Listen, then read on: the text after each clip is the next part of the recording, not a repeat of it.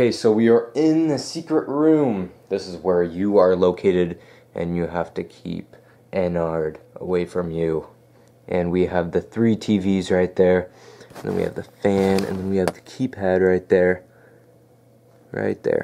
And we have the controls to close the door. We have the time right there. We just started. And we have a no entry sign, and we have the vent, or also known as CAM5. Alright, let's go right into CAM1. You know, not too much, just a hallway going down right there. CAM2, yep, there's my minifigure. Yeah, you can move. We have some other controls, and just another hallway. It's pretty much the same as CAM1, but anyway, let's go to CAM3. So we're in CAM3 right here. Pretty spooky if you ask me. And if you guys were wondering what kind of base plate I used for this build, it was a 32 by 32, if you guys were wondering. So nothing much in this area. You know, just a creepy door right there.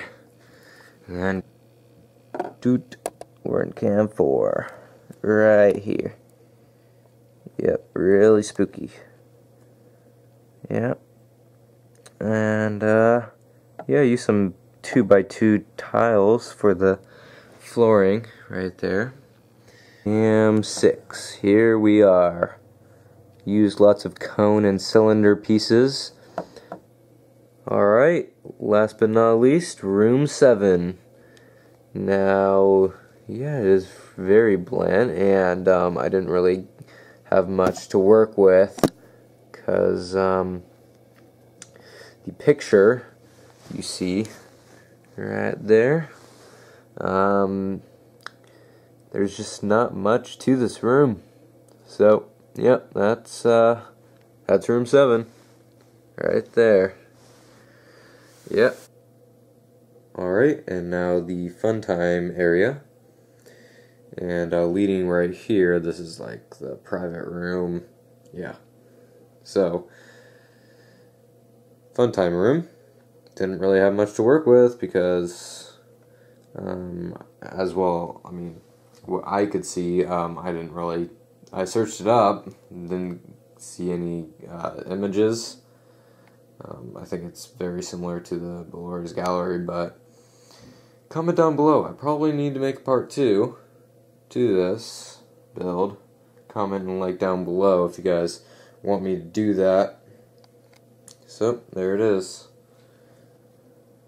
Alright, so we are in Dolores Gallery.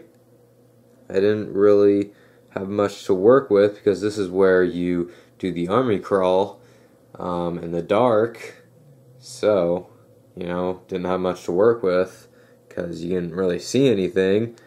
But I just kind of made this room, you know, so yeah. And breaker room right here. This one's actually pretty spooky a little bit. So yeah, and I used trans clear pieces, which really add to the build sometimes, and as well as decals. And I am going to thank you guys for watching, and if you made it this far, thank you, appreciate it. Stay tuned for more videos, and I'll see you guys later.